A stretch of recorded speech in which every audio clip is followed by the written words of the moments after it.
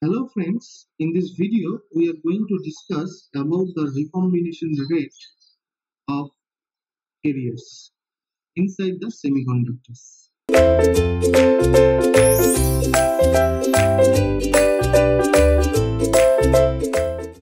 So, recombination rate.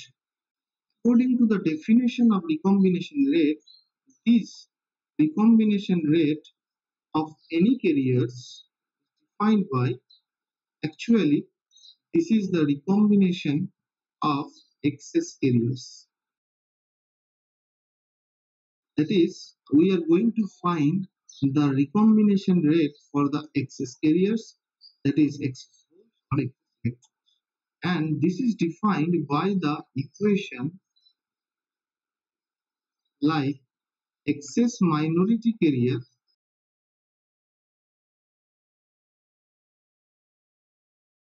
generated,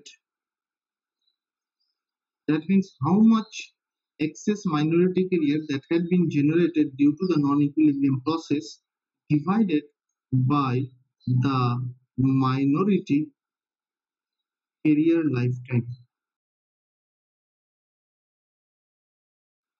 So for electron, we can say that if the excess carrier is electron, then the recombination rate will be defined by Rn, and Rn will be excess minority carrier generated, and that means excess electron that has been generated, and excess electron is defined by the del n, and the excess electron lifetime is denoted by tau n0.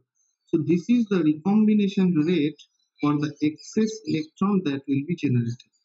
Similarly, if we consider the holes, then for the holes, the recombination rate is denoted by Rp, and it will be del P divided by tau P0, where del P is the excess hole concentration and tau P is the excess hole carrier lifetime. So this is the recombination rate for the holes. Now we know that electrons and holes are always created in pairs, and also they are always lost in pairs. So during recombination,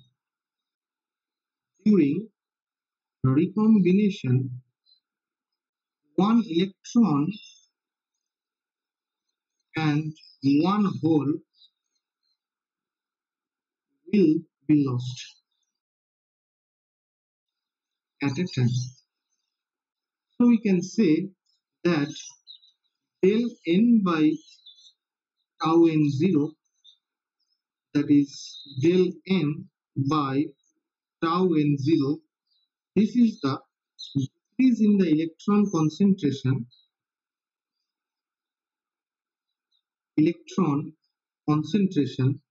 per unit second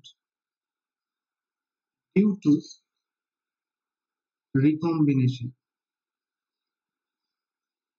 and del P by tau P0 is the decrease in hole concentration per unit second due to recombination. So since electron and holes will be lost in pair and they are generated in pairs, so we can say that recombination rate of electron, that is the excess electron, and recombination rate for the excess hole, that is the Rp, both of them are equal. So from this equation we can write del n by tau n will be equals to del P by tau P. This is the relation between the recombination rate of the excess electron with the recombination rate of the excess carrier. In this way, we can calculate the recombination rate for the excess carriers inside the semiconductor due to non-equilibrium process. Thank you.